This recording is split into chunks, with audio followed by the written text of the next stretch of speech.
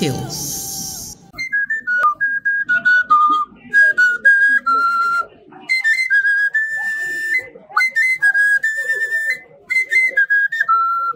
Once upon a time, there lived a diligent palm wine tapper who goes by the name Chinazo. He married 2 wives and had 4 children. His first wife, Mesoma, had an only child, her daughter, Adaugo, and his second wife, Adaugo, had 3 children, 2 girls and a boy. Adaugo's first daughter was named Amaka, her second daughter, Ifunanya, and her only son, Obinna. Although they all got along just fine, this wasn't the original family plan Chinazo had in mind from the beginning. When Chinazo was much younger, he had no thought of marrying 2 wives because he was of the belief that 1 woman was 1 trouble and 2 women double trouble. Besides, he used to admire the way men in his village who had 1 wife took very good care of their wives. In his opinion, they definitely had peaceful homes than the men who had 2 or 3 wives. But how did he end up marrying 2 wives, one may wonder. Chinazo was an only child of his mother, and that was the reason his mother wanted him to get married early. He was about to go to work one day when his mother called him and said, "Chinazo, my son," she began, "you are not getting any younger. You are old enough to marry now. Why don't you get a beautiful girl to be my daughter-in-law? Oh?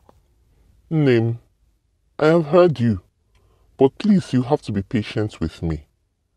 I don't want to bring a girl that I don't love, okay?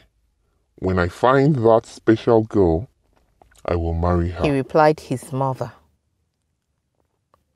He was coming from the farm one day when he met Mesoma, who later became his wife. Chinazo truly loved her for she was a kind-hearted person. They were head over heels in love with each other. She was one of a kind, as both young and old warmed up to her. And so it was easy for Chinazo's mother to accept her as her son's wife. They were so happy together as a couple, but all that didn't matter to Chinazo's mother. For as the days turned into weeks, weeks into months, and the months into years, Mesoma didn't bear her son a child. I thought Mesoma was going to be fruitful. Little did I know it was going to be like this. What is going to happen now? Chinazo's mother thought to herself. And so it was that over the years, she grew from being worried to greatly concerned, and from being greatly concerned to being aggressive towards her daughter-in-law. You barren woman, why have you chosen to waste my son's time in this manner? Over the years, you haven't even had as much as a miscarriage. Look at you, she would sometimes scold Mesoma. But Mama, I am not God now. At the right time, Chineke gazam. Mama, Chineke gagozim. Mesoma would often say in response to her mother-in-law's taunt, and then she would weep bitterly. But her mother-in-law could care less about how she felt. She kept on tormenting her as though doing this would make Mesoma conceive forcefully. His mother's attitude notwithstanding, Chinazo loved his wife dearly. He would often console her and assure her that all will be well. Mesoma would often cry and pray to God. Chineke God, I cannot question you. I have full faith in you.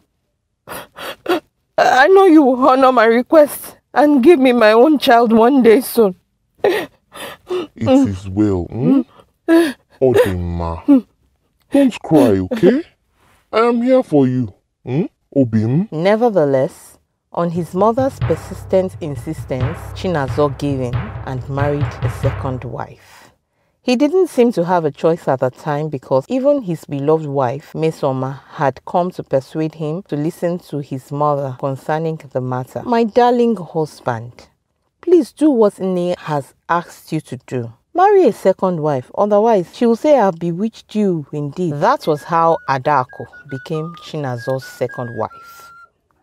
Some months later, Adaugo got pregnant, and it was around this time that Mesoma's pregnancy became pronounced too. Apparently, at the time she was persuading her husband to marry Adaugo, Mesoma didn't know that she was already pregnant with her own child. And so it was that Mesoma gave birth to her child, Adaugo, some months before Adaugo gave birth to her first daughter, Amaka. Mesoma was so glad when she gave birth to her baby because it meant that her mother-in-law will finally stop torturing her. Alas, she had a child she could call her own, and people will not see her as barren anymore. She wasn't even angry that her husband now has a second wife. Rather, she was supportive and kind to her fellow wife, seeing that she was pregnant at the time. Some years after Adaugo had her first child, she had her second daughter, Ifunanya. By this time, Adaugo had begun moving around with an air of pride, especially when she cites Mesoma. She would mock her senior wife because she had been unable to get pregnant again after having Adaugo. And so, gradually, Adaugo became the hostile and aggressive wife of the two. Most of their neighbors had started getting the impression that she was an arrogant woman, for she bragged a lot about her being fruitful and all. "I will show you that I am very fruitful when I shall give birth to another child after this one." True to her words, a year later, she gave birth to a baby boy and named him Obinna. But for the timely intervention of their husband, Adaugo would have frustrated Mesoma into depression, for she had not been able to conceive after having her daughter. Moreover, Chinazo still loved his first wife more than his second wife, which was part of the reason Adaugo behaved the way she did towards her. This was how Chinazo became husband to 2 women and father to 4 children. Nonetheless, he had always been able to keep them together in peace and harmony, particularly his children. Mesoma resolved in her heart to be kind towards all her husband's children and treat them as one. Adaugo, on the other hand, pretended to get along with Mesoma. Mesoma tried to raise both her daughter and Adaugo's children with good values as the years went by, but Amaka, Adaugo's first daughter, seemed to take to her mother's hostile and aggressive nature. More so, she was jealous of Adaugo because she was everyone's favorite. Amaka would sometimes call her siblings aside and try to turn them against Adaugo. "Are you too dense or something? Can't you see that she's trying to dominate? Must you always listen to her? I'm your eldest sister. You should follow my own directives, not hers." "Nai and Nne Mesoma always tell us that we are one," Obinna retorted. "Yes. Besides, Adaugo is always kind to us. She's not harsh like you. Why won't we listen to her?" said Ifunanya in agreement with their brother. Amaka's rivalry against Adaugo had begun since they were 9 years old. One could say that it was majorly as a result of the influence of her mother.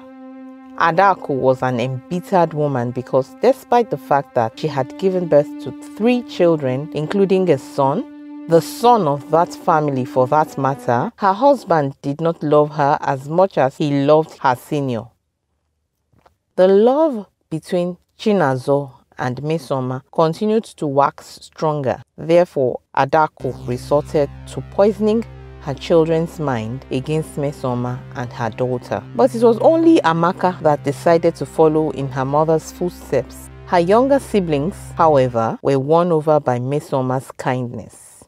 Another reason for this rivalry is that Amaka felt that they were age mates after all, her being older by some months notwithstanding. And so it was that they grew up with their different personalities, Adaugo being the good and kind-hearted sister, Amaka being the haughty and nasty one.